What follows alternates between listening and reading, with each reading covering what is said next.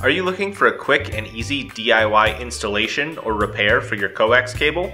Our reverse polarity SMA male crimp connector for Belden 9913 and LMR-400 will provide a simple solution for your wiring needs. The three-piece connector consists of the connector housing, the pin, and the ferrule.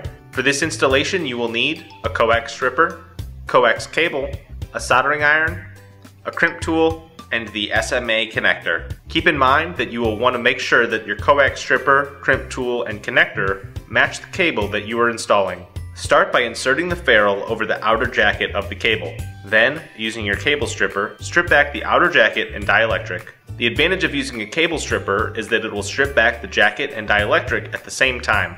Pull back the braided shield and insert the pin onto the center conductor. Solder the pin onto the center conductor and insert the connector housing over the cable.